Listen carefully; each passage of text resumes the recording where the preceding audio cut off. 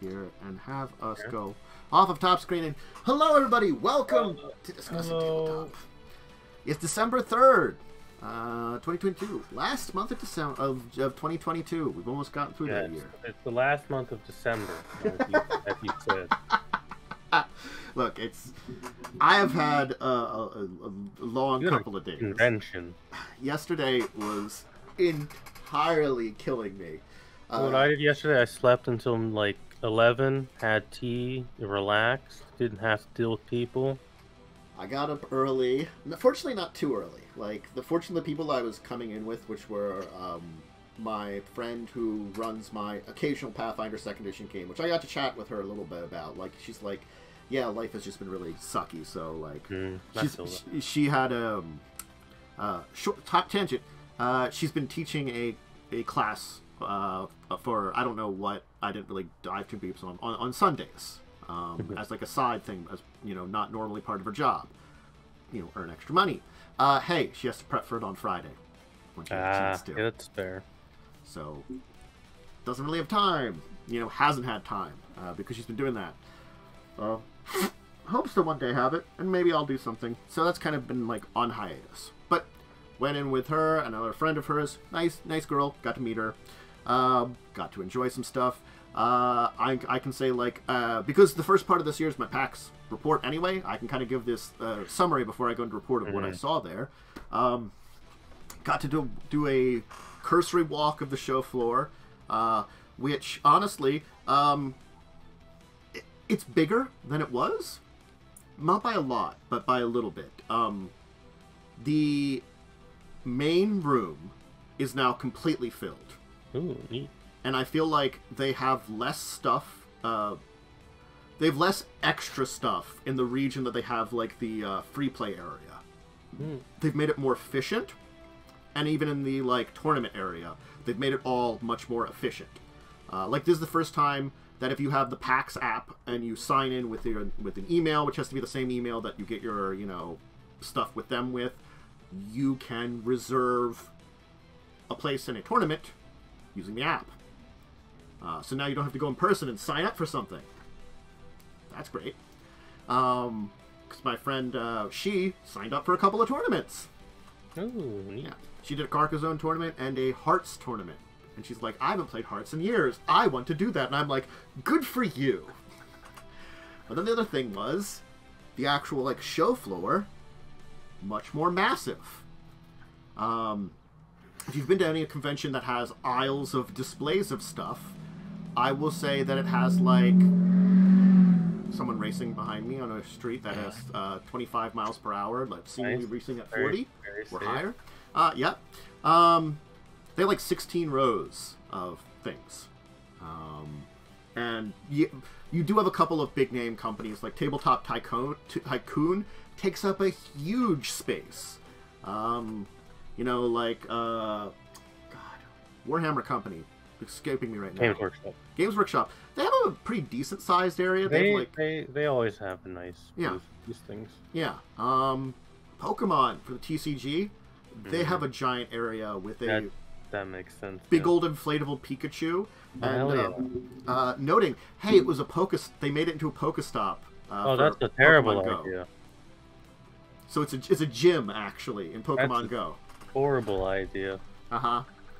So they did a bunch of stuff, and also I discovered by chance in this weird thing, they apparently have some kind of Pokemon Go event there that you can get, like, special research and some extra bonuses. No one says anything about that anywhere. So I feel like their communication hasn't been great by the Pokemon Company, but they were there and neat. I could say words about the Pokemon Company, but I choose not to. I have harsh words about Niantic in their game, but it serves its purpose in my life. That, like, it's so interesting that I'm like, oh, I kind of want those magic cards, but then I don't get them. It feels that like, the addiction of collecting something. That's fair. And I have that in my personality. I like collecting things. Some of the reasons I try to, like, if I can, 100% achievements in like Steam and stuff in games because I like that kind of completion. Completionist is like deep in me. But anyway, so and then I got to meet 2 people that came in from Nova Scotia. I got to meet Josiah, the Dungeon Dad, and Zero Doxy. I know of those people. Yeah. I've done stuff with them online occasionally and hung out with them offline. Their content sometimes. Yeah. So the 2 of them, and Josiah had a very nice Pokemon suit, which it was Charmander, Squirtle, and Bulbasaur all over the place. It stood out like there was no tomorrow. He went for a look, and you know what? As he said, if anybody strikes up a conversation with you, they know that they're going to be an interesting person to talk to if you're dressed like that. Yeah, I mean, that's true. Man, I miss conventions. Maybe I'll go next. And then I did my little thing, which I took a tour of every aisle, kind of pointing out who's there, what they're showing off, taking like looks at some of the things, some not like long looks. So I spent like 4 or 5 minutes in every one of the aisles, making little recordings. I don't know how the sound quality is, gotta be honest. It's a convention. I'm close to the phone. Doesn't mean shit. So I don't know how that's gonna go.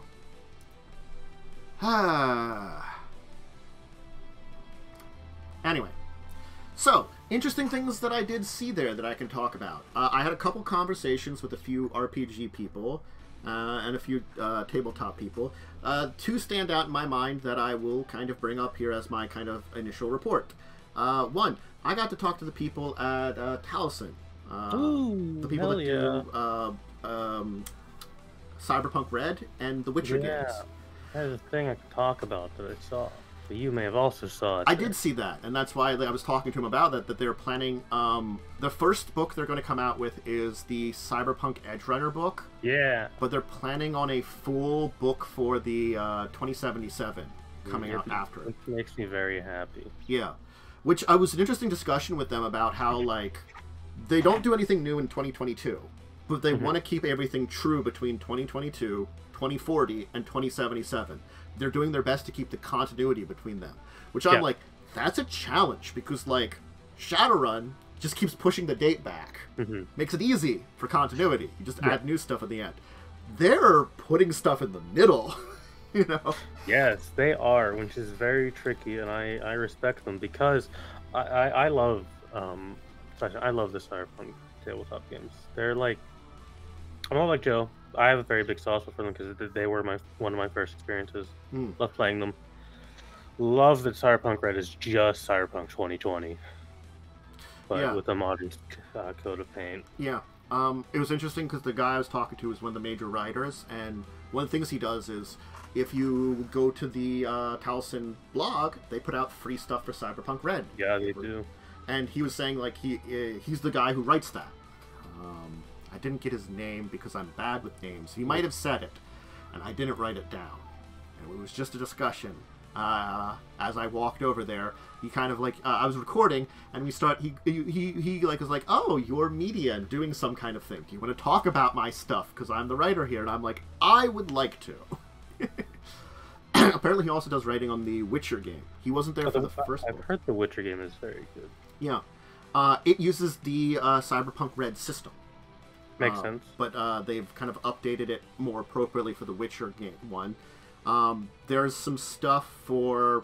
And they're keeping continuity as best they can between both the book and the games. Because apparently they have the license for book and games, because the TV series is a different license. Yeah, the TV series is a completely different thing. But their connection with... is it CD Projekt Red? CD Projekt Red. Through them they were able to get the book, and because they've got the book license for their games, they've got the both. They can do the same kind of thing. They can do book license and game license. So they have like it was very interesting because like I was like asked about like custom monsters, because Witcher, it has a lot of monsters and stuff in it too, and like they've like rules for that came out with more recently. They have rules that are set up in one of the books, depending on what decision you made at the end of Witcher 2.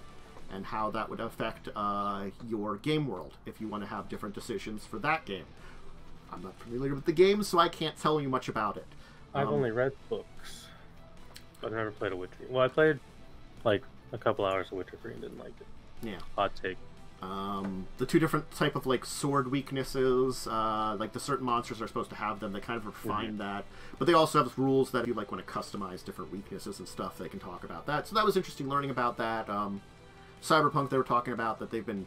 One of the interesting things they've been doing a couple times, they've been taking, like, with their weekly things, taking some stuff from the 2020 line and just updating it. Like, they did a bunch of guns. The one that's coming out this month is Cyberware from 2020 that's being updated. Yeah. Yeah, because I often... Because I do want to run Red at some point. The weapon system in the base book is very basic, so is all this hardware. But it's really... It is identical to 2020 in a lot of ways, so it's very easy to update. I'm gonna have to get the name right here because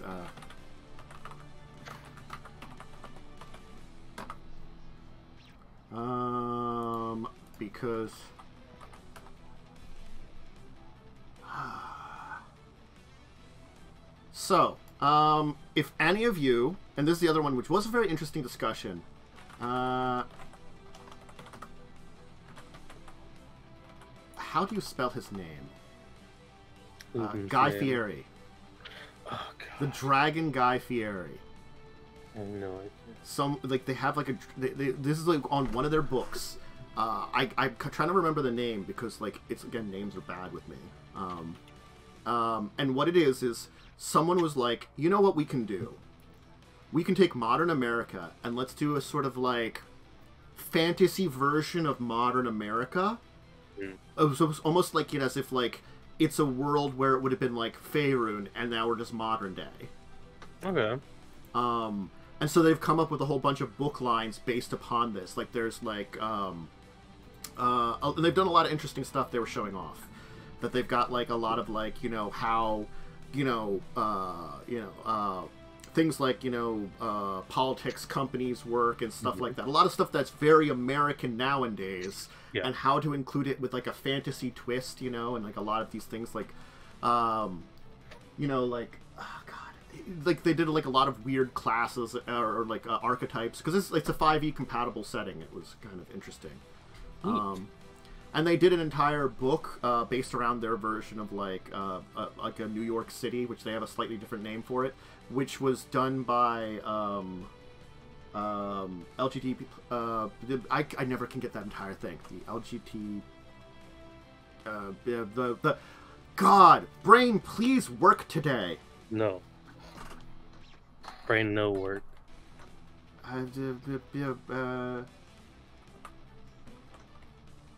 Oh, there. LGBTQ plus community. Is that right?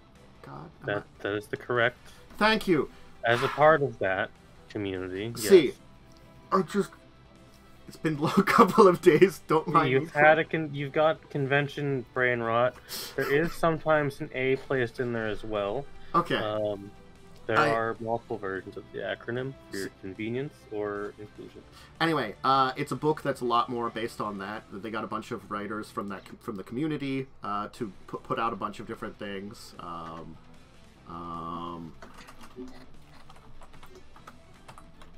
Their house. Thank you.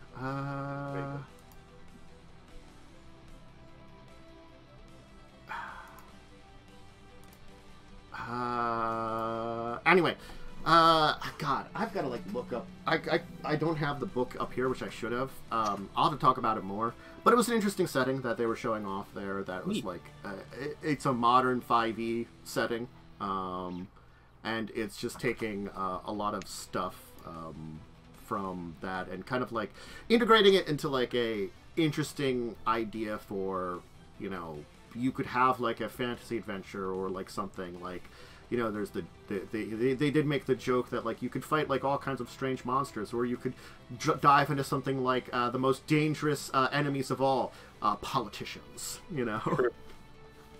In a weird fantasy world, I'm sure they would be very horrible in various ways. Probably.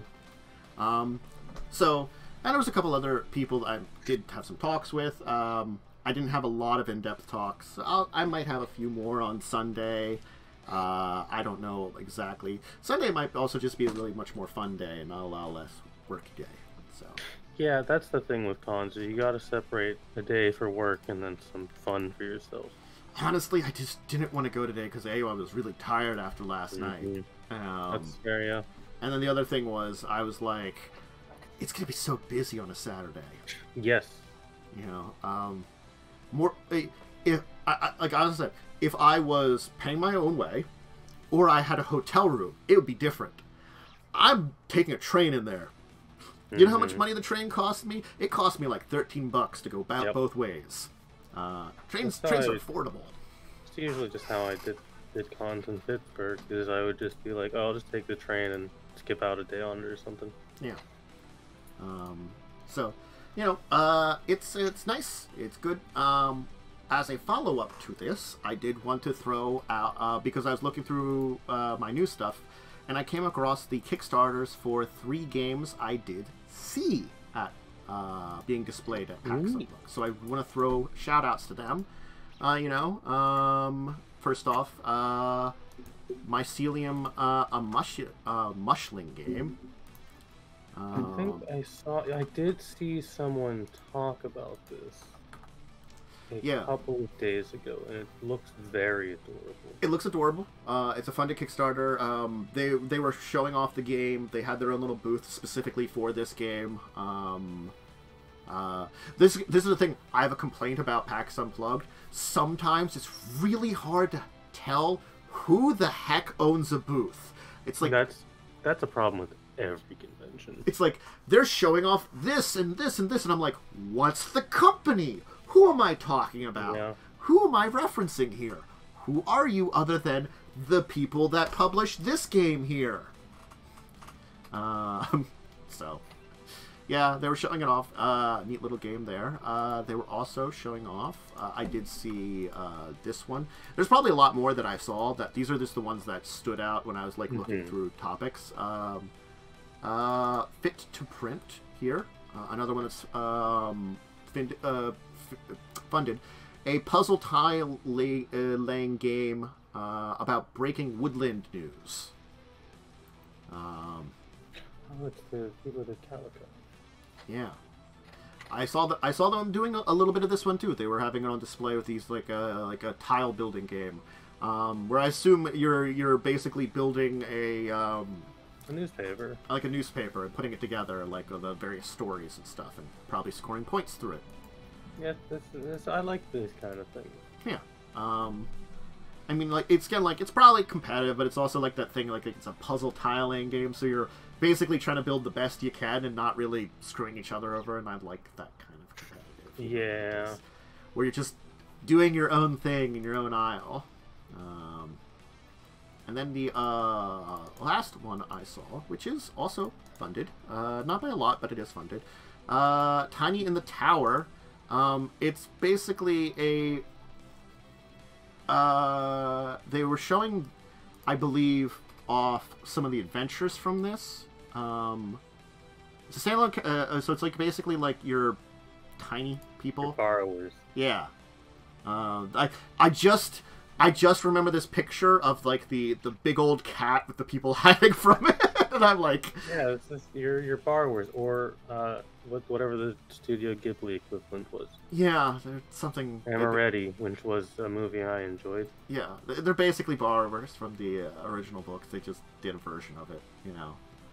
Probably based on that still too, but I imagine it's just based on the book. Yeah. So hey, they have a Kickstarter for that one too. It was neat to see that up there and have the giant like picture that was blocking off the one wall of the people with the giant cat. I'm like, oh, that stands out. You know, it turns out when you have a standout display, people remember it. Yeah. Like the big old Space Marine in the Games Workshop area. The big Space Marine is my favorite thing. They always have it on display. They haul that thing out for every convention. Let's see here. Like Tabletop Tycoon has a giant tree for the Everdell tree for that board game. There was a couple others that had like really weird and interesting displays. Like honestly, the Pokemon Company had the tabletop or the trading card game had the big old inflatable Pikachu over top of it. Makes sense. He's the mascot. Yeah. I did get a discussion with someone about the various Pikachu clones because they keep making these clones. There are a lot of Pikachu clones, and honestly, the new one's not too bad. Yeah, like there's plenty of them that I make fun of, like but they're not bad little creatures. Like is fine. It's weird. It's basically fairy Pikachu, and then there's metal Pikachu, and then there's ghost Pikachu, and Aqua Pikachu and Flying Pikachu. Well, that is true, but there is also a version of just Pikachu who can learn fly. Yeah. He just has balloons tied to him. I know, but he's no Emolga, which is a flying squirrel, because Pikachu's definitely a squirrel with that tail. Yeah. The mouse Pokemon is definitely a squirrel. Yeah. Kind of has a squirrely kind of shaped tail. More than a mouse. I just want Chubby Pikachu back from the original game. Yeah, that'd be nice. Chubby Little puggy Pikachu. So, that was just a little PAX Unplugged report for now. I'll probably have more next week and then coming in the future. As I, dive more into stuff and figure out what I'm going to talk about for my things. So, before we get into D&D 1, I wanted to talk about this really questionable article that I'm like, it's fine, but it's also like, why did you put this out? What is an owlbear? Because the movie. That explains it. The druid woman, who I think is a tiefling, turns into an owlbear in the movie. And at the end, they have kind of druid wild shape into an owlbear. And they're like, normally they can't, but because it's basically just a beast, if a dungeon master allows it, it's fine. It wouldn't break the game. Probably put it here because there were months ago when the trailer came out, just a bunch of people just like weirdly upset that she turns into an owlbear. So I imagine Wizards is poking fun at those kinds of people. Yeah. Oh, that makes sense, and it's much more hilarious if that's like the full depths of this. Is that? And also, the owlbear is basically at this point like mascot of kind of is. It's cute, Yeah. That's the thing is it changed from like the third edition, kind of it's still a little monstery, and by the time we're getting to like now it's just become kind of an adorable thing, Yeah, I mean they used to be so ugly, but now. Yeah. They've refined the design to make it kind of weirdly adorable. Yeah. So. Yeah. So if you want to learn what an owlbear is, there's a handy article for you. Yeah. If you already don't know it. So DD1 update has an update and a clarification. Before we do the clarification, well, we'll do the clarification first. I'll throw that out here. Hey, they finally have said they're moving on from race and just calling it species. They had teased this for a little bit with the lineages. Yeah. That term didn't stick because, in my opinion, it was kind of a dumb term. Yeah. I like the use of species more. Species is fine. I kind of like it. Species is just, it's simple and exactly what it actually is. It's very simple, very, very easy. It's a term that has needed changed for quite a while. It's the weird thing of if I would have kept back in the early 2000s, it's not that it didn't have connotations still, but the thing is, it's sort of like race is technically used in two ways. It's just the other way has disappeared. We were back in the day. People were more unaware or just blind to the connotations of using such a term for this. Yeah. But nowadays we've realized, hey, the archaic term we use for this, it doesn't really exist anymore. Nope. so we should change it. Pathfinder's done it, D&D's done it now. Yeah. Most fantasy systems just opt for not using the term race anymore anyways. Yeah. I've used species for like 2 years at this point. The thing is, like, I'm gonna try to do my best, like, to not use that at all nowadays, you know, because it's sort of like Pathfinder Second Edition has ancestry, so it's like an easy term that's so different, and that's what stands out. I feel like I like it. Well, you know, species has been more now, and it's sort of like I understood why it was used, and I understand why it can't be used now, and it's like one of those things. It's sort of like it's the saddening thing of me of like it's almost like a degeneration of the language in a bad way. Yes. And that kind of like makes me more like, not that I don't want to be able to use it anymore. It's, I feel bad that, like, you know, something that was used more innocuous became bad, you know? Yeah. I have mostly seen people, like, praising this change.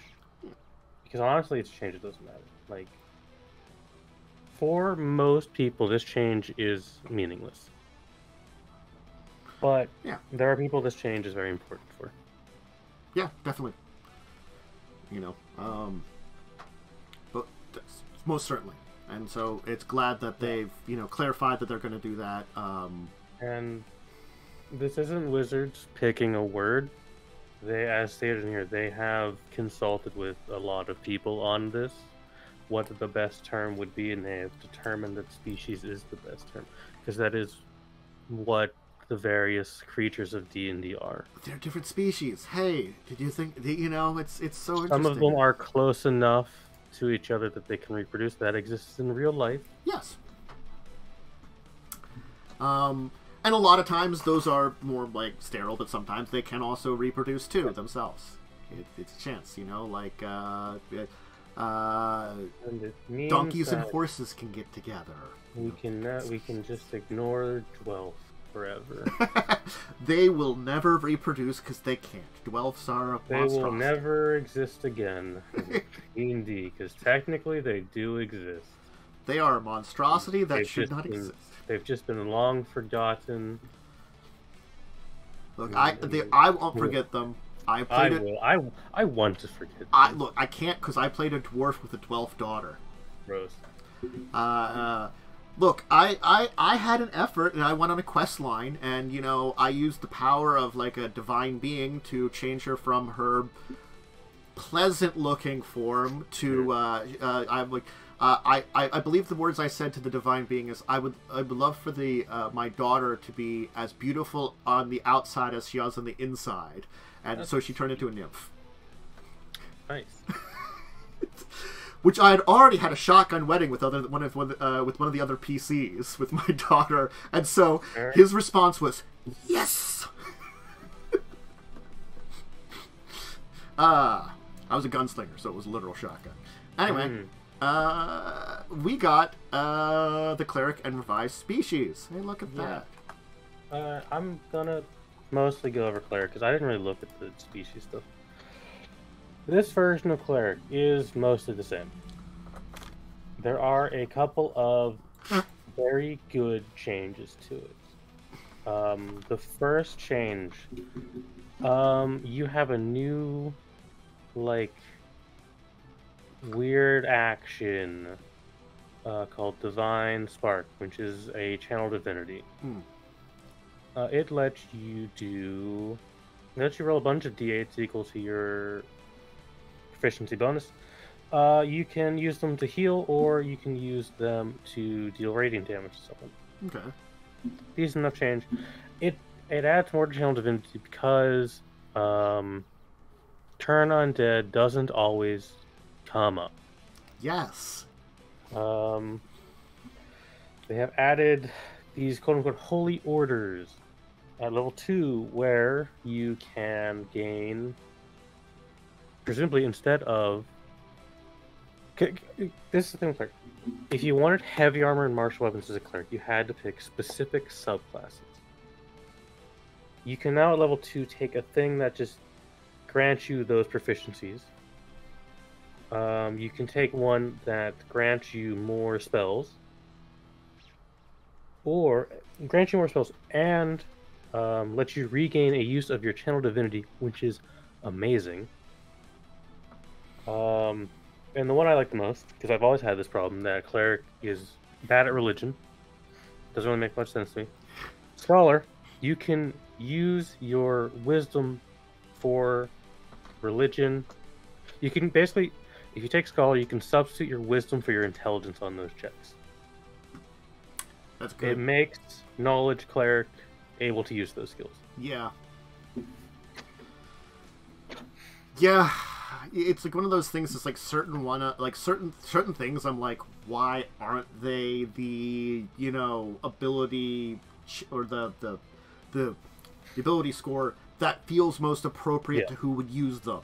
Yes, like that is my opinion on it personally. That's why I will let people roll these with wisdom. Yeah, even just arguing against the original thing, it's like Arcana history, okay, great intelligence, but nature and religion feel more wisdomy anyway in a lot of ways. It depends on. It would certainly depend on the context. The thing I find interesting about Scholar is persuasion is included in this. You can use persuasion wisdom now, which makes sense if you're a priest. Yeah. So those are some different, interesting choices, because that also, like, it's sort of like you have now, like, two options, because that's not even your subclass. You've got a Holy Order and a subclass. This is basically what Warlock gets. Yeah. You get your subclass and second subclass. Yeah. Basically. Gives better choice, better, variety, definitely already. Life Domain, I'll go over those changes because they're a little further down. Destroy Undead is gone. In its place is Smite Undead. Smite Undead allows you, when you use your Turn Undead feature, you roll a number of d8 equal to your proficiency bonus and deal radiant damage to any undead that are affected. It is better than Destroy Undead because Destroy Undead loses its value immediately. Destroy Undead caps out at CR4 at level 17. You are not fighting anything CR4 at level 17. That's one of those things. It's like, yeah, it's like the CR cap for the Destroy Undead is just so low. Destroy Undead was a useless ability. It mimics like a lot of earlier editions using that, but it was just they did it so poorly. I feel like. Yeah, this version feels more like the Pathfinder channel. Yeah, where you burst out positive energy around yourself. And tiny undead will die, and bigger ones will just take some damage. Yeah. It makes it useful at every level. 7th level, you deal an extra d8 radiant damage. It's pretty good. On your weapon attacks and your cantrips. 9th, you get another Holy Order. Divine Intervention is, I believe, the same. Yeah, those are the same. I don't believe Life Domain got a lot of changes because Life Domain is already one of the best clerics in existence. Yeah, the 68 is still kind of meh at level 17, but it's not terrible. It's damage. It's damage versus not doing anything. Yeah. That's how I look at it. Is damage versus not doing anything to something. So yeah, so I do still think there are better uses of your channels. Though looking at least with Life Domain, I don't think yeah, Life Domain still gets the channel. So again, Turn Undead was made better, but you're still better off using your subclass channel most of the time because it's just arguably a lot better. All right, I'm just looking at these character species then here. So we have your furry. Furry. Yep. You choose to be a descendant of celestial animal from the Beastlands that went humanoid. You basically choose an animal ancestry from a list. You get subclasses. You pick your fursona. You pick your fursona. You just get to be a furry. You just get to be a furry. Now, my disappointment in this is there's no snake, which wouldn't fit with any of these categories because, I don't know, snake can't fly or climb. Yeah. They're not particularly fast, and they don't swim. Yeah. Man. Need more of them then, apparently. Dragon... I imagine these would be pretty. Dragonborn's been changed for like the 5th time. You can use your breath weapon number of times equals proficiency bonus. That's good. It does level up as you go up the damage. It's not great. 40-10 at the 17th level. I think that... Right. So, I think they just went back to how Dragonborn was in Fizbin's, which was the best it's ever been, which is kind of funny. Although it does get flying, which is great. Yeah. 5th level flying, which is really good. Flying is pretty nice. Yeah. It's not broken, but it is. Glad's kind of neat. You choose a giant ancestry, get some stuff for it. So. Your feats, there's a lot of them. Yeah. They added more of the epic feats or whatever. I still think the epic boon feats are like kind of shit, but at this point, you're never gonna make it to level 20. Yeah. So hey, more stuff updated. Some spells changed. I want to highlight 2 spells that changed. Aid is now just temporary HP, and it affects 6 creatures instead of 3. That's a big nerf to Aid. It makes it not as good, which is, I think, good because Aid was a very powerful spell. Yeah.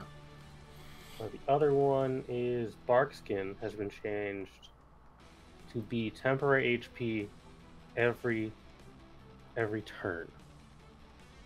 When you cast Barkskin upon yourself, you will refresh your temporary HP as long as the spell is up. Okay. Which I don't value temp HP as much as AC, but Barkskin in 5e isn't very useful because it's only AC 16. Yeah, like that's the thing is like I feel like, and this is the thing that I gotta say for all of 5th edition and going into this year, buff spells kind of suck a lot. Buff spells are not great because every buff is a concentration spell. Yeah, it's like it doesn't need to be like a bajillion buff spells. Like Pathfinder First Edition can suffer from buff spell too much. There are too many buffs in First Edition. Like honestly, like hey, watch me play Wrath of Righteous, where now because 2 of my buff characters can have their buffs that are over a minute last 24 hours. I spend a few minutes casting spells and have like 20 spells on all my characters for 24 hours. It's a lot, It's kind of crazy. Yeah. It's also a little too much at times, Oh, it definitely can be. I mean, especially when you're just playing normal Pathfinder as well, it can be a bit much because it doesn't come up a lot in Buccaneers, but if we had an actual player bard, it would be so much extra work to put all of the buffs on the sheet. It's like Revia buffs themselves constantly. Yeah, Revia is a self-buffer. I'm a self-buffer. Jacob buffs Yakul. That's kind of it. So we don't need to input all of the buff macros or remember what they all do, which is kind of nice. I mean, the thing is, at least there's a place for the macros that makes it very easy to activate them all, which is good. But yeah, so the other big thing with this UA is the dazed condition is back in 5th edition. Okay. When you are dazed, you can only move or take 1 action. You cannot do both. You can't take a bonus action or reaction. Yeah. I'm happy to see it back. I like that dazed was a thing. Yeah. There's a lot of different conditions, and having them, I feel like sometimes they refine the conditions too much. Yeah. Yeah, it's kind of like a slowed condition kind of It's thing. a bit like it's a lesser version of slow, basically. Yeah. Anything else to mention? Guidance got some clarifications. It now specifies reaction, and it has a limit of 10 feet within an ally now. Otherwise, it's the same. Okay. Inspiration is on a D1 instead of a D20, or a Nat 1 instead of a Nat 20. I think that was changed last time, but there's some clarification on that. Influence rules now exist in 5th edition. There's more clarification on the jump rules because no one knows them. No one knows what the jump rules are in 5th edition. I love that when they released Haragon for Witchlight, they had to release a fucking article being like, these are what the jump rules are. Hey, no one remembers them. We have clarification because remember we were talking about long rest, short rest. Did they still exist? They list long rest here and they can talk about it. You know, hey. Long rest. You now have more clarification on what long rests are. Yeah. Light weapons are now their own thing. Yeah. Which is neat and interesting. Let's see here. There's some clarifications on spell casting. Other than that, there's not a lot of major changes. We've got, I think, the full player handbook spell list now. Okay. So you could start playtesting when more things come out. Yeah, that's good. So I mean, it's some clarifications. It's good. Yeah, I don't know. Are we ready to playtest this stuff? I think we need like 2 more. Yeah. When we get more classes out, because I'll be honest, a lot of these rules are rule changes I've already been doing. Because again, what these UAs are is the most requested things from the community. So a lot of them are, well, we've already been doing these things. Yeah. So it's I think new cleric is good. I'm definitely just gonna yeet away Destroy Undead and let my players use Smite Undead instead. Yeah. Just because Destroy Undead is absolutely useless. Alright. So cool. Check it out if you're interested. I got the links there. Or if you're already on D&D Beyond and signed in, you can check it out there. We got some Paizo stuff. First off, they've partnered with a group that I don't know what they do. Type 40. Do you know anything about Type 40? Type 40. I go to their website, and from the sounds of it, they do like more accessories or something, but I don't know for sure. Okay, they're prop culture, and they're very accessory heavy. It looks like, I think. Look at pop culture, or like. Their design studio.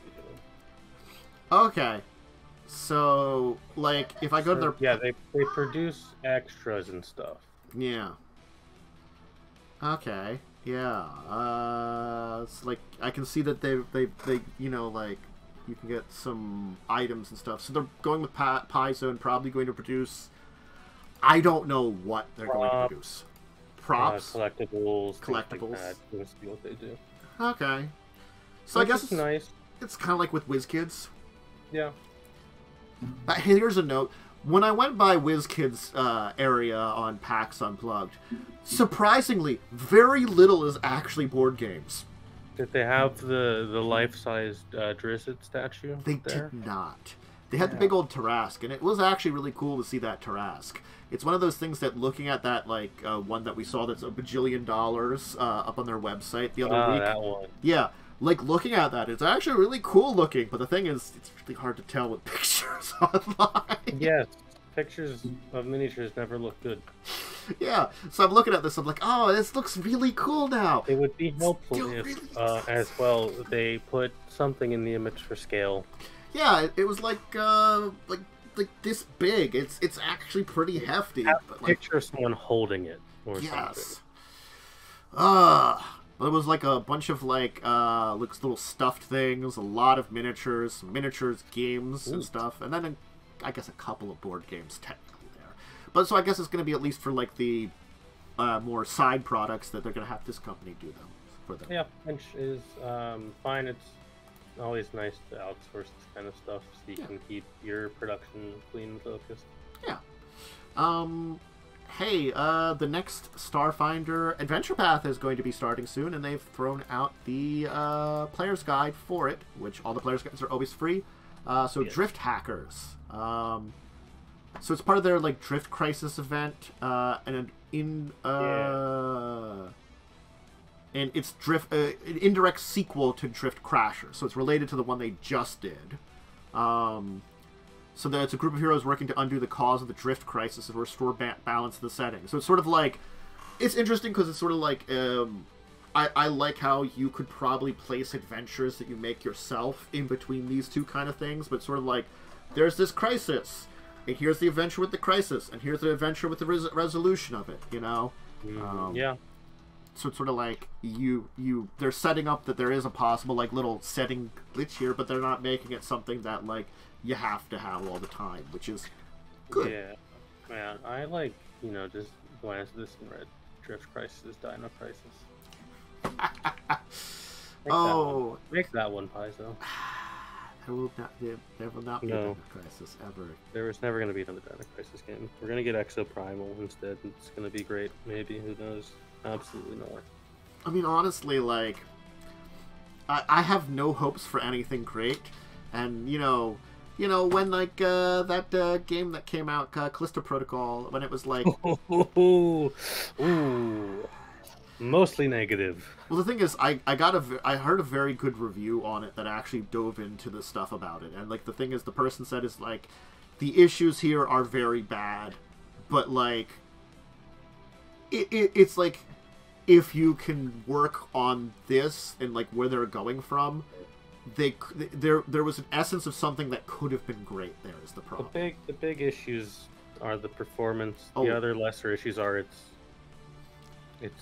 it's budget, it's discount Dead Space. It's incredibly linear. To be fair, Dead Space is also linear, but Dead Space doesn't feel linear. Dead Space hides its linearity, I think is what it is. One thing I did see, and this is not to me be like, shitting on companies or anything, but something that a lot of companies do nowadays is they'll have like little small segments where you kind of crouch down through something or shimmy through a small gap as a hidden loading screen. There are so fucking many of those in Callisto Protocol. So many shimmies to load, and the combat has a core of something interesting, but it's also like very repetitive, and it gets repetitive much quicker than something like that. I was watching someone play it, and they had super such. They bought an upgrade that said it made the kinesis throw thing nearly fatal. They tested it. It took like 6 slams against the wall, didn't even kill the thing. So the damage values either aren't right or they don't know what the word nearly means. Yeah. Well, I feel like the kinesis thing is like you use it when you're chucking it into like, the spinny death spikes, which are problems sometimes appear in screens. Yeah, like... why does any of that stuff even exist on that place? I don't know. It's zombies in space too. It's like, why are there just wall spikes in your building? Also, hey, a little bit of spoilers just in case. It's basically Last of Us but space, because they're fungal zombies. Yeah, it's like, I had such hopes for it, and I'm like, damn. I'm glad I didn't pre-order it. Again, like, it sounds like there was a core of something. It's just they made some design choices, and it sounds like it was rushed. The best thing I heard about it was from a streamer. Was basically, he said, it's a game you would buy if it's on sale. Yeah. It's fun for a couple hours.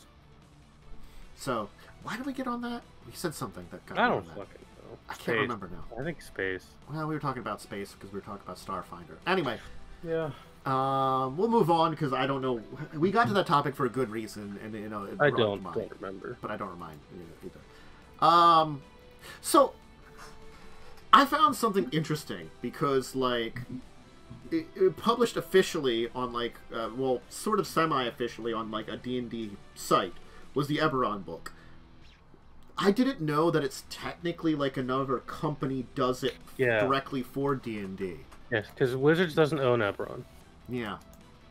So they work with the other company to put Eberron out. So it's sort of like, I guess, like almost officially licensed in a way. It's weird. But there's like... It's an officially licensed setting because it's also based on a book series. Ah. So, yeah.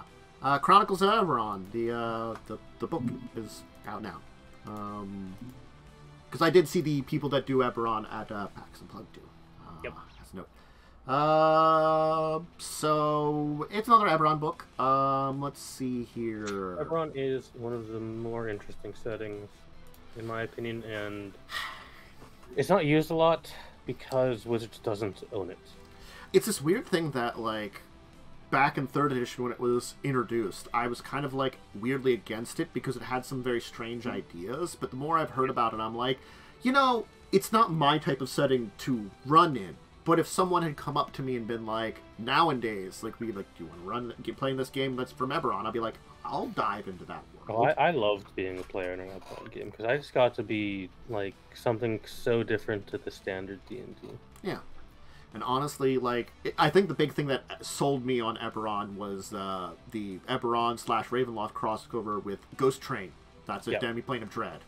Just the freaking train from Eberron that became a Ghost Train. Lightning Rail Demi-Plane, yeah. Yeah. That just is like, God, that's so interesting. You know, it's like, that's original. I like stuff like that. That's like, Magic Train became Magic Ghost fucking Train or something, you know?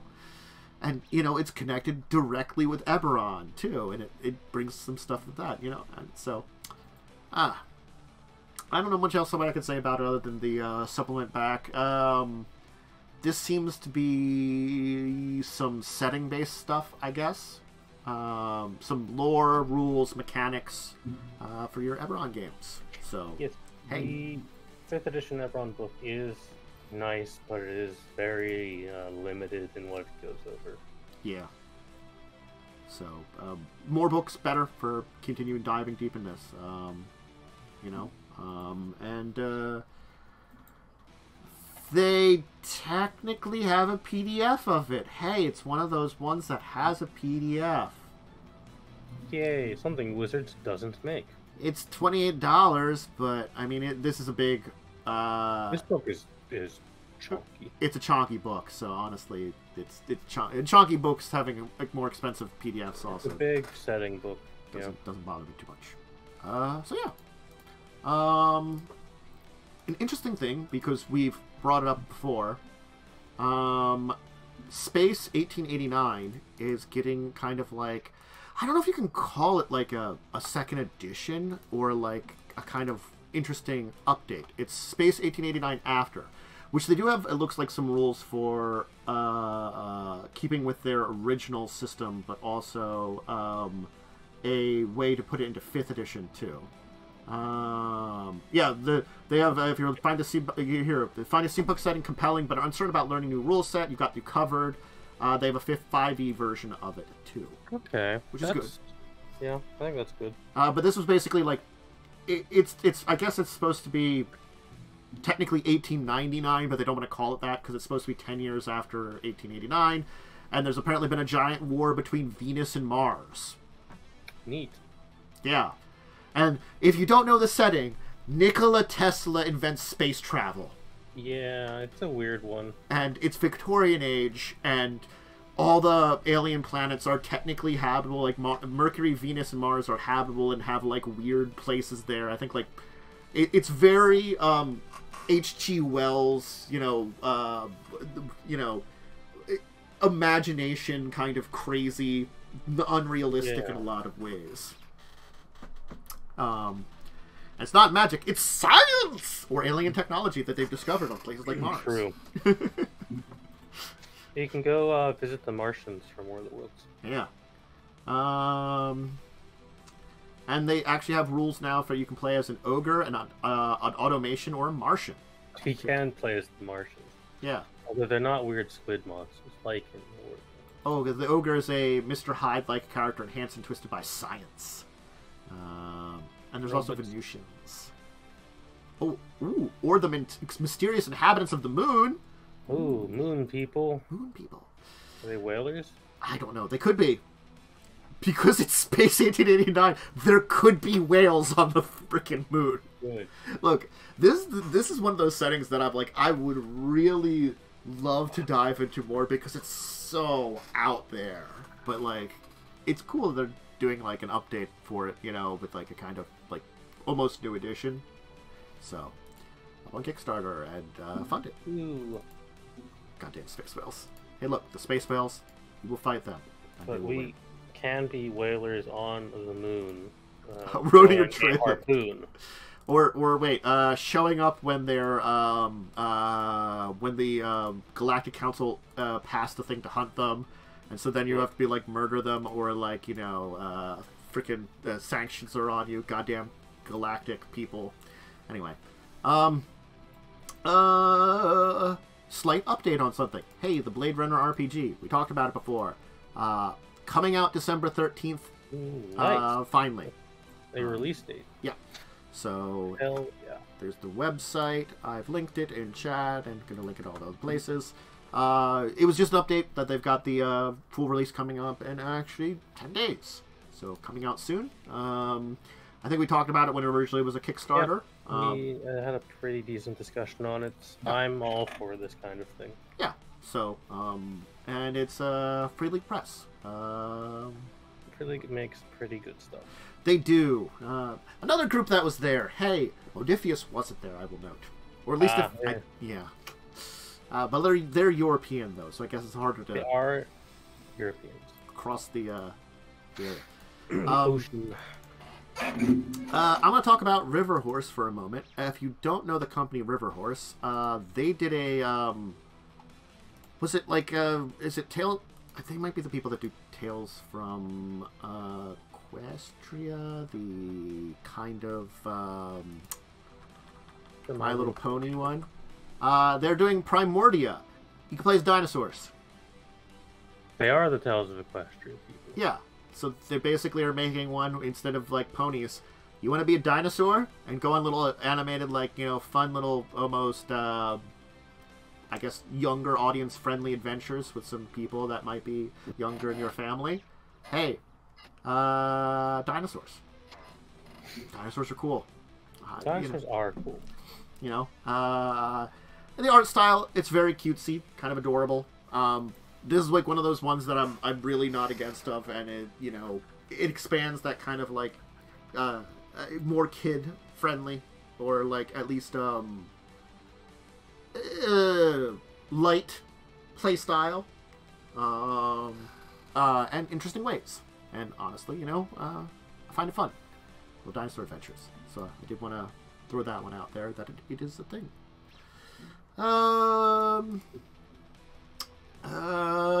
Because it's the holiday season, I wanted to mention this one. Because also it's clever. The Adventure Calendar. It's not funded yet, but 21 days to go. 24 unique miniatures, 4 5e sessions, 6 battle maps, and more.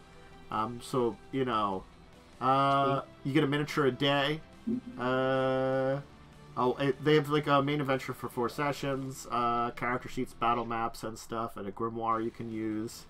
The first adventure is Winter Nights. It's for 3 to 6 players, second level. It's clever. You know. Yeah. It won me over to talk about it with clever, and is the technical various holiday seasons. So, it is December. It is December.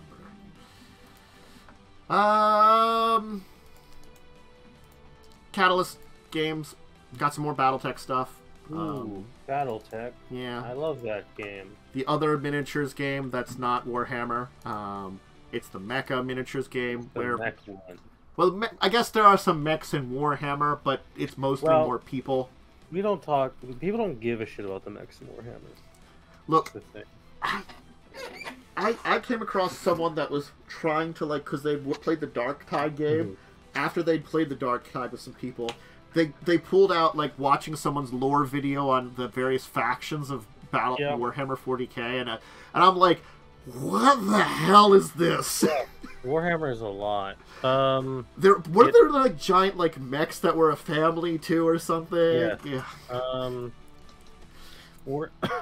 It's important to note that Warhammer 40k is satire and basically just making fun of a lot of things. That's why everything is so extreme. It's very extreme. Although they've kind of dumped the satire thing in recent years and are actually trying to tell a serious story now. It's kind of working. Yeah. I mean, I you know, for a satire universe they made, they could probably tell some decent, serious tales. Oh, they do. There's a lot of really good books in the Warhammer series. I mean, like, Dark Tide, right? That's the game? Dark Tide is the one video game, yeah. That looks interesting, at least. And at least I understand more, like, you know... I didn't know the Emperor had to be... He had to murder people to sustain the Emperor because he makes space travel work. Yes. That's like, oh! That's things I didn't know about this universe. Yep. I mean, there's a lot of weird shit, man. It's a lot of weird shit. But Battletech is a lot... All praise the Omnisire. Yeah. I like tech priests, alright? They're the best part of Warhammer. Because they just are people who worship toasters. Yeah. But they've got some new stuff available for Battletech. They're continuing to kind of push this one. I feel like Shadowrun's fell by the wayside, and Battletech's their big new thing. Shadowrun, it's because no one wants to play Shadowrun anymore. Because Shadowrun, they kind of fucked it with the 6th edition. Yeah, 6th edition was a real bad idea, and like, because I feel like a couple years ago they were doing some stuff for like a little bit of stuff for Battletech, a little bit of stuff for Shadowrun, and then like 6th edition kind of killed things, and now they're like all in on Battletech and a lot more like the miniatures aspect of it, and I'm seeing a lot more stuff come out now. I would like to see eventually, I doubt they'll do it again, but I would like to see them redo the Battletech role-playing game.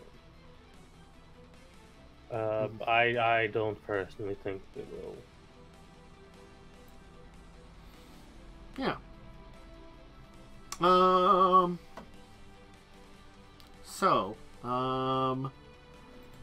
That's another update. And the last thing that I want to talk about is something because I've talked about on this show many a times. Conan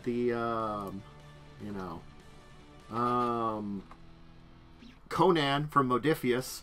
They have a licensing update. So, the role-playing game line under license from Heroic Signatures for the Cabinet will end on the 31st. No more restockings are being ordered, and all stock will be sold out by June 30th, 2023. So they say pick up those books. Howard Stores is now part of Monolith's DNA, so we're happy to accept Heroic Signatures' offer to develop our own Conan role-playing game. So basically the old Conan role-playing game that they've been putting out books for up until now is kind of dying, and they're making their own thing based on, like, you know... I think that's for the best. Because it sounds like they originally had been a lot more licensed under something else, kind of, and working with something else, and they can do their own thing a lot more now. So, I feel like Modiphius has put out a lot of books based on that. 20 hardbacks. Yeah. So it's sort of like it's a new kind of direction for it.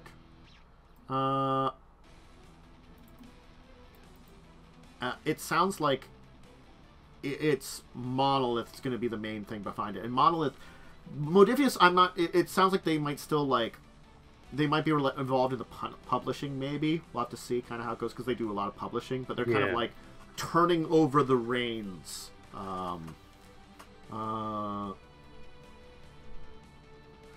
Yeah, I'm going to see how this works, because I can't really understand from a lot of these statements what licensing is a very difficult thing to understand. There'll probably be more clarifications as it comes. Yeah. develop our own. Yeah, I mean, I'm all for them developing their own. I like the system they have. Yeah.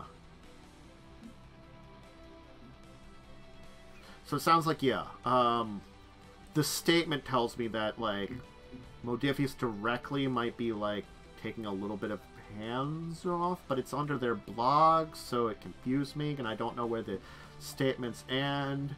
We'll see what they do, and then maybe we'll understand it more.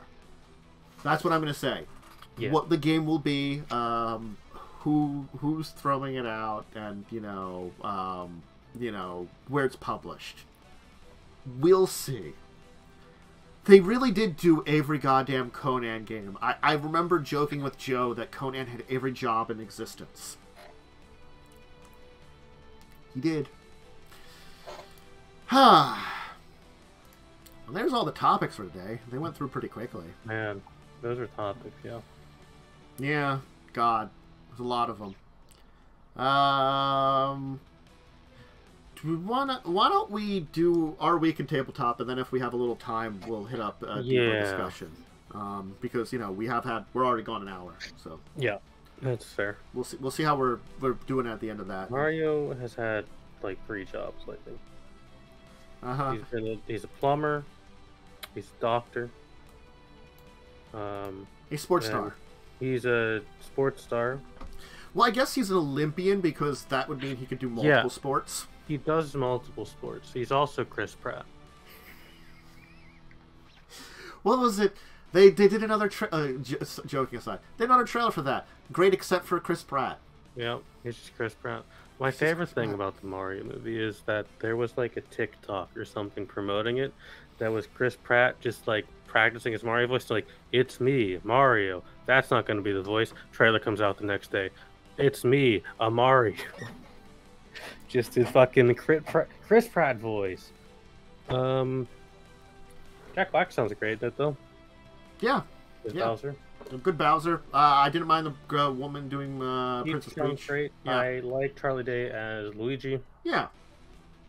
So we haven't heard Seth Rogen other than doing because honestly, Donkey Kong normally just does a lot of monkey noises. Doesn't speak. Surprisingly, sounds. He does do some words occasionally, and they're really weird because they're in like Mario Tennis or something. He says something in between the monkey noises. That is true, but I don't play Mario Tennis. I saw someone listening to various voice lines from games of Donkey Kong after that trailer, and it's like, these are weird. I love that, I mean, the other best part about the Mario movie is the Japanese Mario is voiced by a super gruff anime voice actor voice. It does not. It fits worse than Chris Pratt, but it's so cursed that I want to watch the Japanese version. I'm down for watching the Japanese version with subtitles. We'll see how that goes. Anyway, that'll be a thing. Do we have a Sunday game? We did last week. God. We did have a Sunday game. You talked to a big Knoll woman. I had to talk to nobility. I hate nobles. Yeah. I can't for the life of me remember anything in my other than that we had the conversation. Something about that. We did a lot of talking. Yeah. We learned that nobles are corrupt bastards. Yeah. There's an old lady who's sus. Oh, yeah. The sus lady. There's a pixie who rules the city who's a genuinely good person. And then the big man came and tried to kick in the front door, so we got to slap him, or he'll just fireball us twice. Oh yeah, he showed up with an army of monsters or something. Yeah. It'll probably be fine. Yeah. I mean, look, we're on a wall. That's the point I remember most out of all this is being up on that wall and the guy showing up. There's a lot of talking that I gotta be honest, my brain. Either it's because it's later in the week, I've shut off a lot. I sometimes don't pay attention when other people are having conversations in character. I try to. It happens. For Buccaneers, I don't fucking pay attention to what Revia ever says. I understand that. I don't pay attention to anything Revia says. It won't be helpful. Yeah, we get to go kill a Dragon Man or die trying, I guess. I remember I had Traveler. Huge Traveler game. And we finally got we sort of got a ship. We had options. Mm-hmm. And I think the ship we're going to take, which we're going to mostly own, but maybe not completely own, we're gonna because we got a deal on it because we're helping out the guy that's selling it to us for like we managed to negotiate actually with the person because they need us to help retrieve an item that like the boss of this group was kidnapped for, and they're like, we'll go save our boss, but our boss was basically the reason he was kidnapped is he has control of this this key to basically something really important, and we need you to go retrieve that, and if you do, we'll give you a percentage off. And we managed to actually get someone who can negotiate and get 50% off the ship, which is a lot. That is a lot off yeah. of the ship. So that was really good, and we already had some ship shares, so we mostly own a ship, which is good. And we then I think we're going to take a mining vessel because it can haul, we could mine. And we could smuggle, you know, so it's like it doesn't. The only thing it cuts down us being able to do is passengers. But the mining vessel, because we had like 5 vessels to choose from, actually has some military capabilities too. Mining lasers and shit. Yeah, because it was a military mining vessel actually. Neat. Yeah. So it's upfitted with like they all have the same engines and stuff like that, and so. It's like there's a lot of stats of those ships that I'm like, my brain just breaks. I'm like, there's stuff here. Yeah, ships are a bit complicated sometimes. But I also talked to a cop who was looking for our terrorist. And, I managed to, talk them down because they didn't want to reveal they were cop to me at first. And I was like, this is why I became an explorer, to go out in the middle of nowhere around no one, because you people just lie all the time. Yeah, well, I mean, if they're a cop, they have to tell you it's the law. Exactly. Also, they were rude. That's fair. So, I told them a couple of things that I knew that don't matter to us as a group, but may throw other people around us under the bus. I mean, that's their problem. Yeah. Also, my character is like, I'm highly uneducated but very smart, so I'm like, I don't really care about these people. I just want us to leave this station. Fair. Under the bus, everybody else. Fair. So that was okay. Do you do anything on Tuesday? Tuesday, we had Space Game. In Space Game, Cell had his boxing match and got his ass kicked. That's right, Frenchman versus Frenchman. Yeah, Cell got the shit kicked out of him. Oof. But we interrupted the match like halfway through so we could save a dude. And the plan was going great until Lightning's new character showed up by crashing their spaceship into the space station we were on, when caused the space station to have a power malfunction. So the space station started falling into a black hole. So everyone who didn't get off that space station is dead. Well. No, you hacked the power? We hacked the power, but because you crashed into it, it also fucked the backup power. Ah. I rolled a fix check for this knowledge. We did hack the power, however. Yeah. So basically, the whole last space station of people maybe died. Ah. Maybe they escaped. I don't really care. They're criminals. Evil criminals. And then an assassin who was of my race, people, my species, showed up to kill our pilot because they've seen too much. I had to talk them down, and then had just kind of like killed them because they're a heretic to my religion. Ah. I'm basically a member of the Covenant from Halo.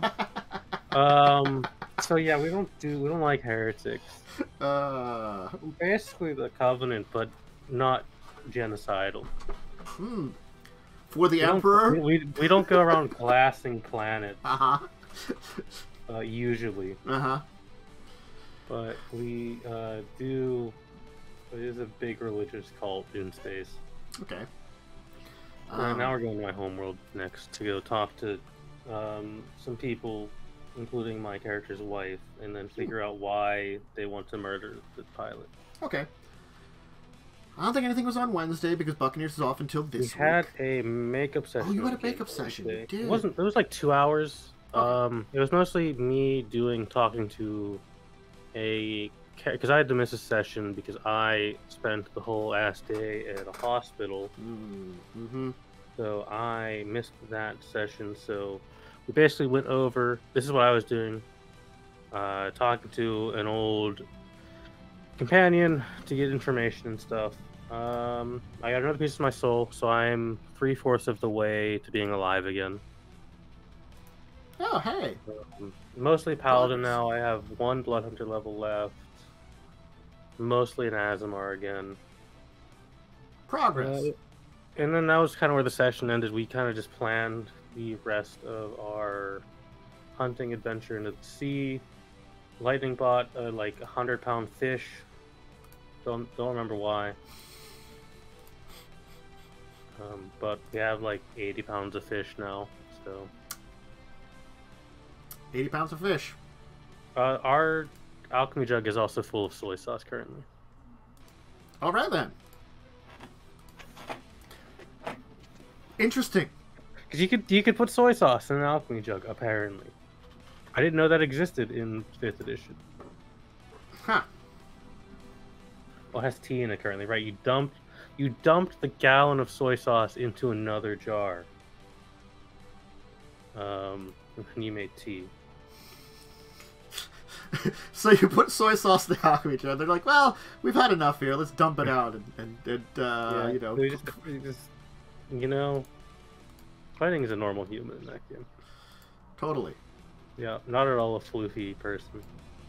Totally never. Never a floofy person. What do you care about? That's crazy. Fighting's never played a fox person. Never. Except for that one time when they were like... It was a continued reference in every goddamn game. I mean, you know, that happens too. The reference. Destroyer of the universe. Nomer of humanity. Yeah. Mm-hmm. That was Wednesday. I ran a game on Thursday. Okay. Party had finished up their business in the city. They saved the Count from evil Fey mind control. Mm-hmm. And they went on to the next goal. They found a pair of weirdos in the forest. Hung out with them for a bit. Someone mentioned the existence of a flesh cave. You also had a flesh cave? Yes! I also had a flesh cave. Woo! The best part is I made the flesh cave completely independently of Lightning. I had that flesh cave ready to go for like 3 months, baby. But someone mentioned that to this character, and they're like, "That's weird. We should follow these 5 people. They might be evil. Why are flesh caves if they?" So they got followed by 2 idiots for a while. Found a cool skeleton man that they were looking for. Returned skeleton man to the person who was looking for him. They learned that planar travel exists.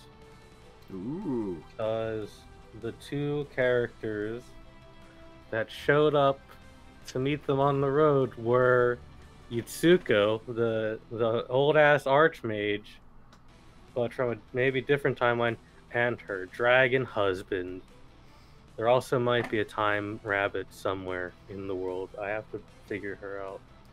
Oh yeah, Cell gets real sassy whenever I do something negative towards his character, which is hilarious. So, when Cell picked up the skull of the skeleton man, he didn't take any precautions, so I just had him bite Cell's hand for 6 damage. And then the skeleton also called Cell a peasant-looking motherfucker. Which is hilarious, because Cell's character's a noble. You peasant-looking motherfucker. You fucking peasant. Yeah, that game's like super chaos. I love it. Lightning has like a robot drone from the future that has a holographic like AI lady inside of it. It's like such a treat when this medieval character tries to talk to something from a cyberpunk future.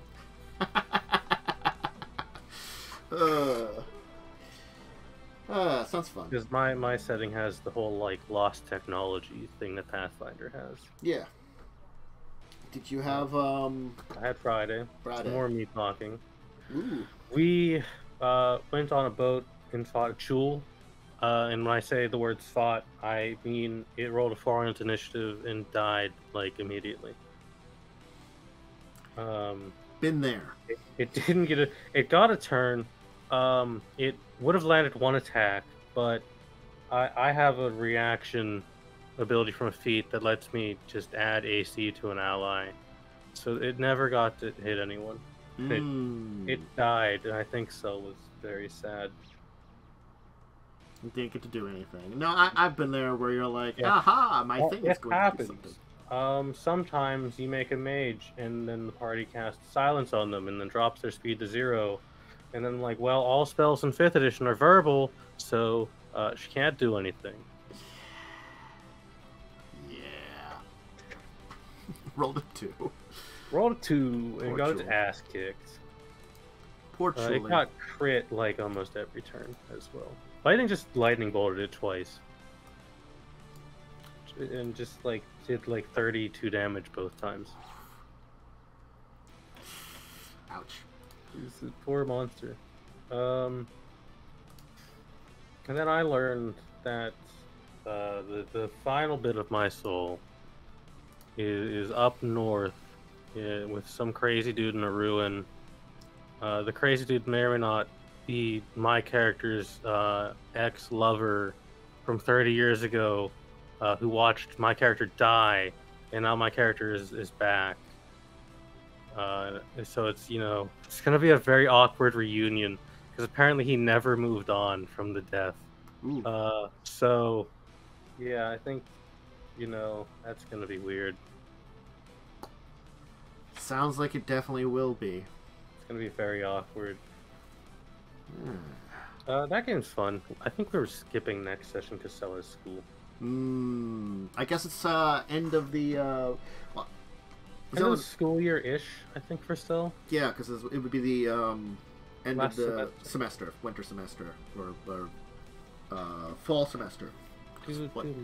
Fall and spring I semester. do remember having school all those years ago. Well, I also know sometimes there's like 3 semesters to certain colleges. Yeah, or 2. I mean, mine only had 2, I think. I had 2. They had the optional summer for some stuff. But... Yeah, I could have done summer classes, but I'm like, I don't want to take a full-ass course in, like, way less weeks. The problem is when I went to Temple and I had to take, like, when I was going to Monco and I was just driving it anyway, it was okay if I wanted to take something during summer just to supplement stuff. Temple, hey, the buses don't run during summer, so you have to take the train. Fun. I did it for at least 1 summer, and then I didn't do it for any other summers. I never did summer classes because I was just like, nah.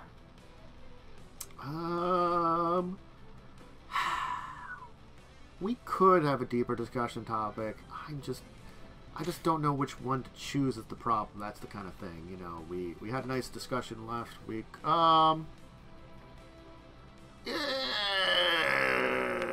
You know what?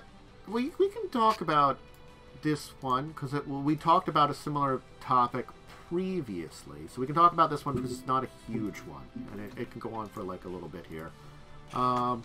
Magic item and item crafting. Oh shit, crafting.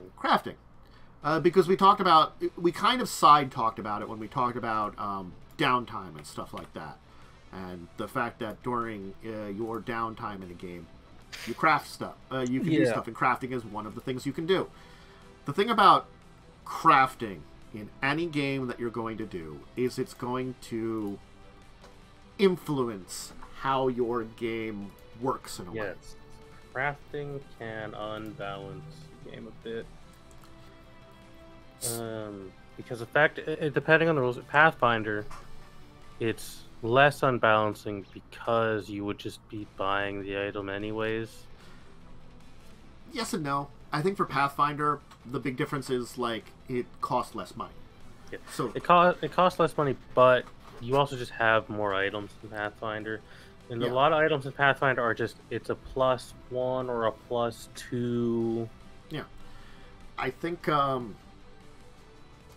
it's the kind of situation where, like, in Pathfinder crafting, like, I'm going to tell you, in Pathfinder First Edition, in the organized play section of it, in the Pathfinder Society stuff, they banned crafting. Yeah. Because it can easily unbalance anything if you're not careful. The thing about crafting is, like, you know, a character's supposed to have a certain amount of wealth to balance out their stats. If I could get all my stuff crafted, which would mean, like, crafted by someone in the party is kind of what I'm talking about. Like, I'm talking about party or ally crafting stuff, so I'm paying half price. Yeah. Hey, I have, instead of 30,000 worth of gold pieces worth of items, 60,000. That's significant. But that's not always an option, and, you know... No, most campaigns don't really allow for you to take the time to craft magic items, and there's also a huge sink of resources and feats. It's a catch-22 a lot of times that, like, you know, there's problems and advantages to it. And for something like Pathfinder, where that's obvious for how the system works and how items work, you have to understand that. Like, we might not even talk about magic items. Let's talk about things like, hey, gunslingers craft their own guns. Yeah. Alchemists craft alchemical items. They might use those to sell to supplement prices, or, hey, you know, we're doing this certain thing that fires really good. I can make a bunch of alchemists fire for our, like, you know, fighter to throw where it's their sword might not work or something like that. Yeah. There is understanding who will be crafting in your group and how that would affect your group. I'm not as familiar with second edition's crafting yet because I haven't dove into it for Pathfinder, so I can't say a lot. And crafting was similar in Avery D&D up until 5th edition. 5th edition has crafting, kind of. Yeah. The problem is the rules are so vague and not great. So we were looking at them, I think Friday, because it had come up. Someone wanted to get a magic armor created out of some monster parts. The work weeks are kind of bad because to craft an uncommon item takes 2 weeks to craft. A rare item takes 10 weeks to craft. Very rare is 20, and then legendary is like 25 weeks or 30 weeks. That's surprisingly not that long for a legendary item, though. No, but the problem comes is the gold costs are astronomical. It's like 100,000 gold to make a legendary item. Because I guess you could technically, in quotations, sell it at twice that. Yes. Yeah. It's not really worth it to craft magic items in 5e. No.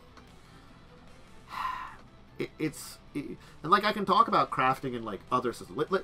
Hey, we talked about Shadowrun. Guess what you can do in Shadowrun? You do a lot of crafting in Shadowrun. I played a character that did like a lot of like robotics crafting and shit. You can make your own robots. You can make your own guns.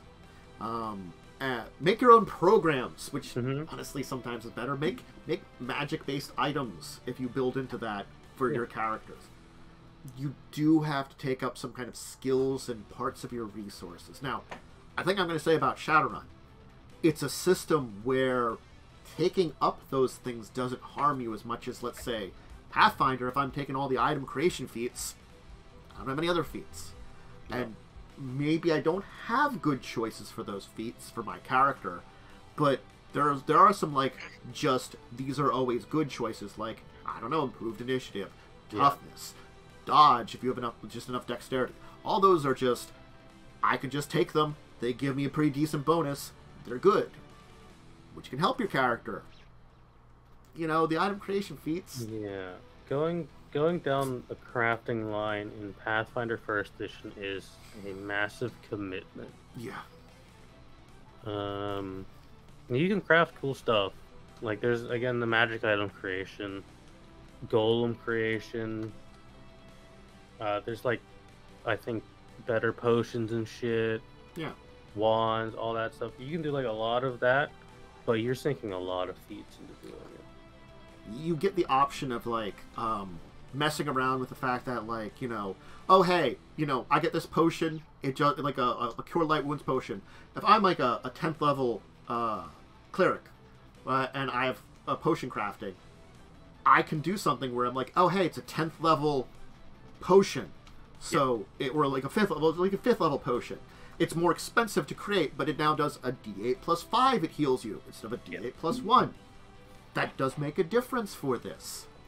I think like something like Shadowrun, it doesn't really affect it the same way because it takes time, it takes money and resources that yes you do have that maybe you have to earn somewhere else, and maybe it's a little, you don't have to save up as much to make that, but you also then have to invest those like skills and checks and stuff. So that's a system it balances out.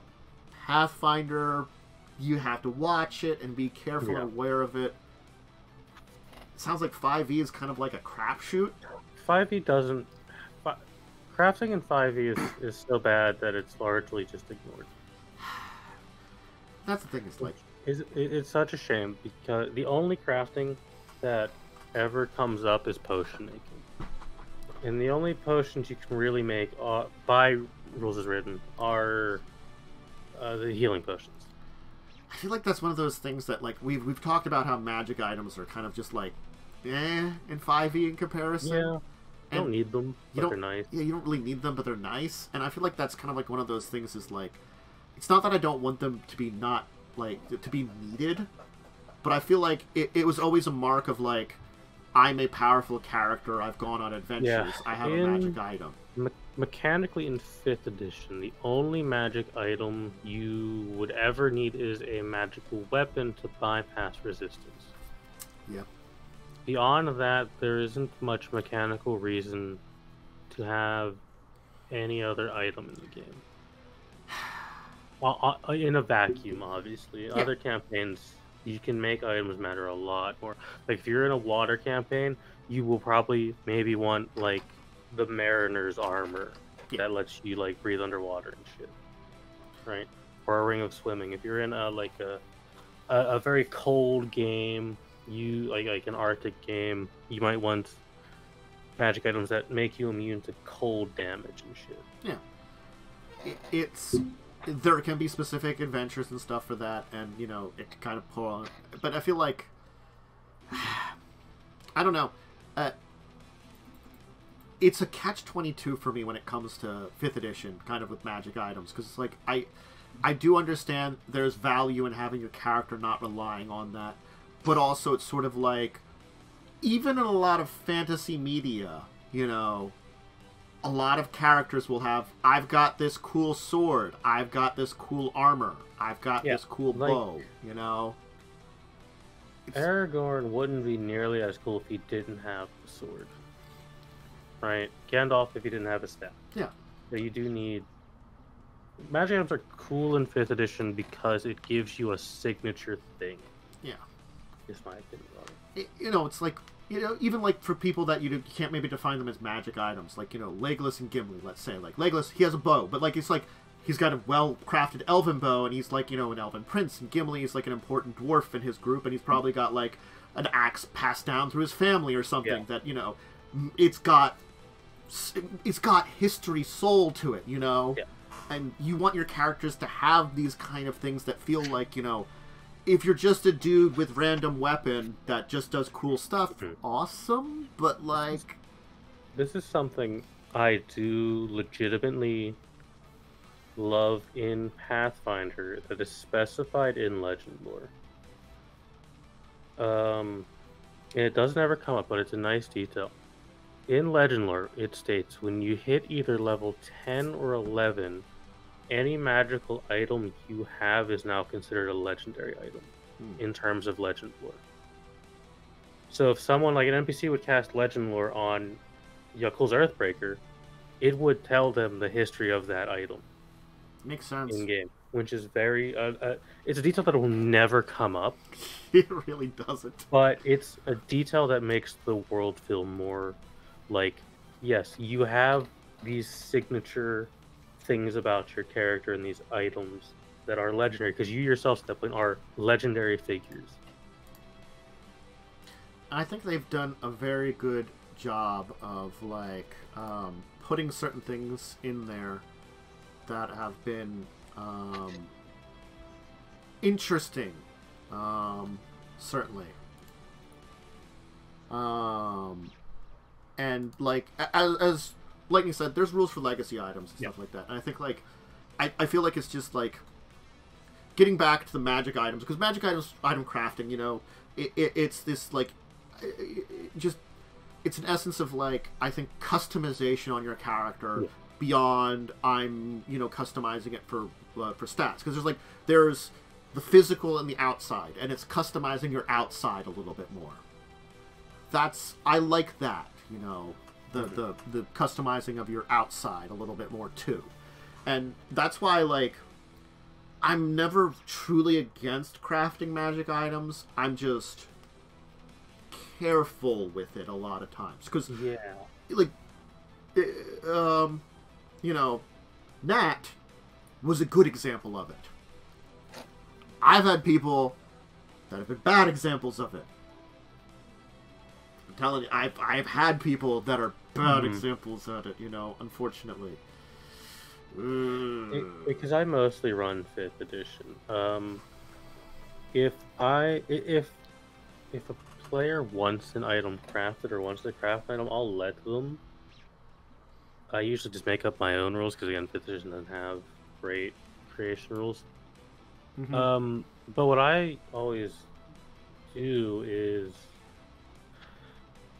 for an example, Jess's character in my game has some monster parts that can be used to make into a javelin that deals necrotic damage. Instead of like a javelin of thunder, it'd be a javelin of like necrotic, right?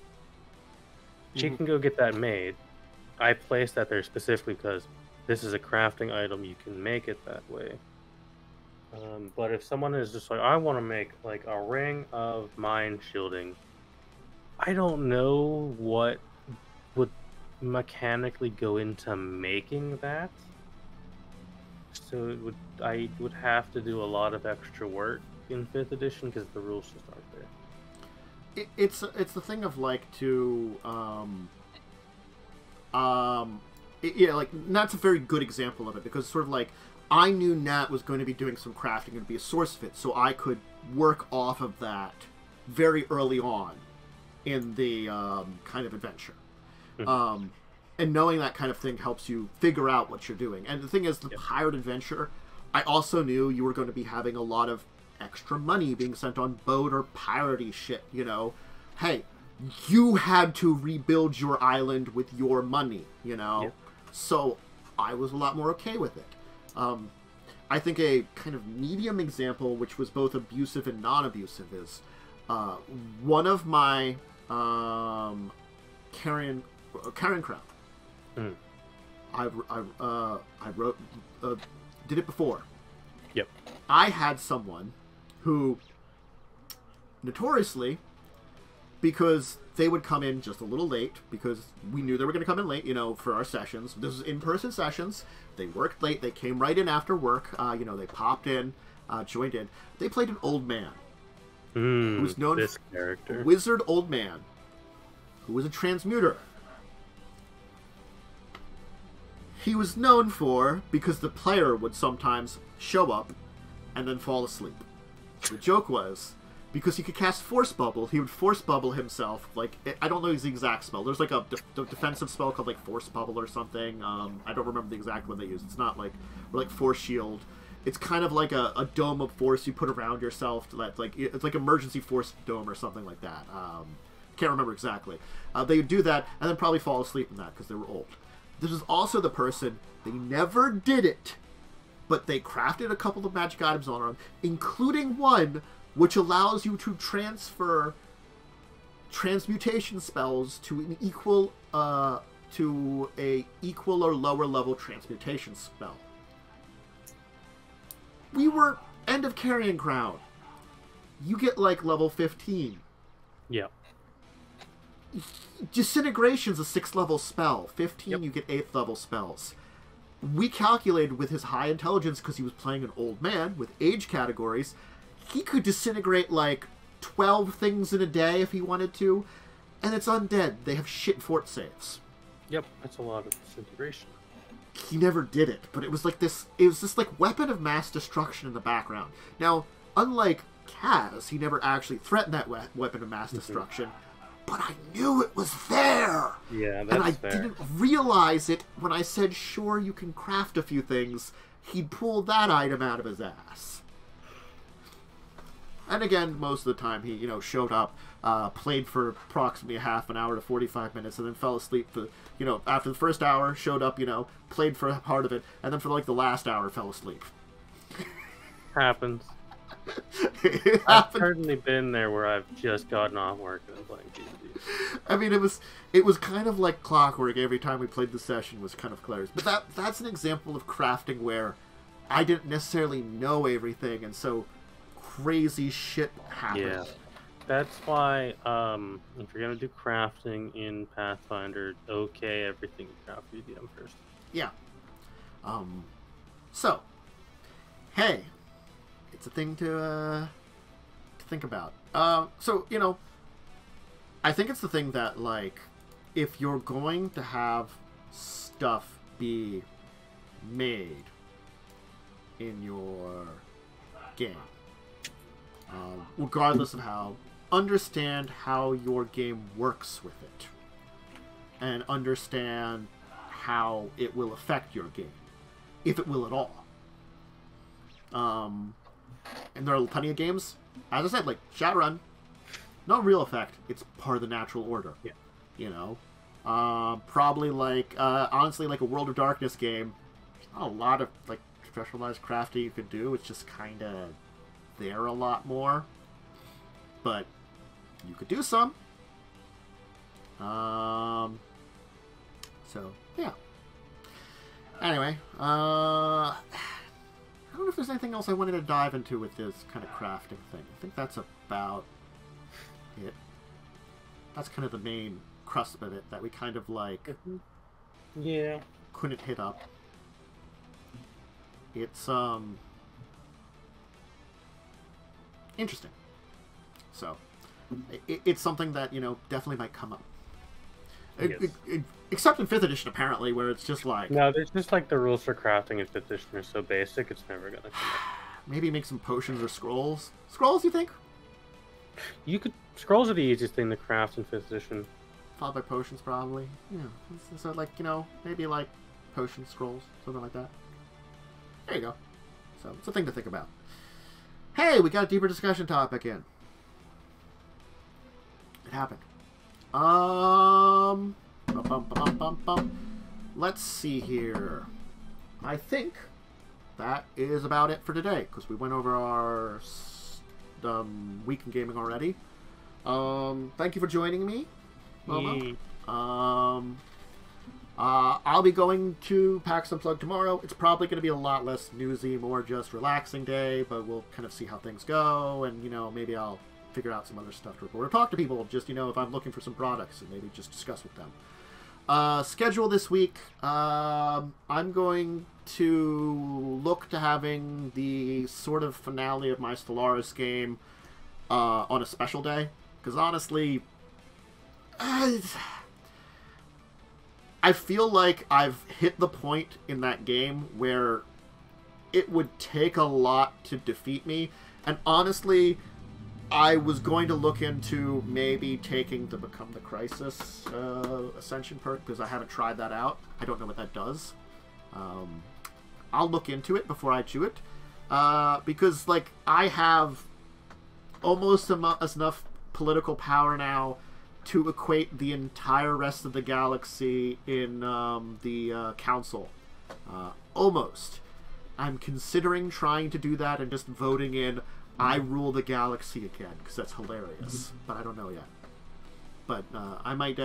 I'm also considering, because I have a lot of influence, making claim, and I can now make claims on Fallen Empires, just to be like, I claim all the Fallen Empires and go to war with them and kill them, because they've got, like, each one fleet, and my fleets are now 100,000, so... Neat. Your 200,000 single fleet is not a threat. But I might... Again, it's that weird point I hit the game where I'm like, I kind of won, but, like, I don't know. So, then, I will do Pathfinder Wrath of the Righteous, which I guess my update on that was it was fine. Nothing special happened when I played this week, if you didn't see. It was just sort of like rebuilding an army, trying to get it to work, because honestly it kind of sucks that my really well-made army that I'd spent a lot of resources on completely disappeared, and I've got to make one from scratch. Which just is time-consuming and kind of annoying more than just an actual feeling like a reset. It's time-consuming. And then I just did a few, like, companion missions or side quest stuff, you know. Then there will be, of course, my December games of choice. I'm going to start doing Parasite Eve. Gonna play through it again, and Parasite Eve 2, because it's a Christmas game. The first one is, the second one isn't. But yeah, it's true. I had actually finished up the last week getting one of the 300 junk weapons, just so I will. I've played through it before. I'm just gonna do that, and I'm thinking of playing through the full game and then like making a save right before I fight the final boss kind of stuff, and maybe hitting up the Chrysler Tower too. This year, because I haven't done that yet, and showing that off a little bit.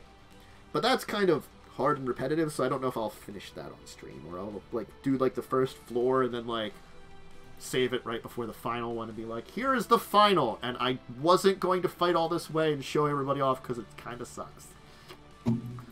And then yeah, that's the schedule right now for the month, so that's kind of the plan.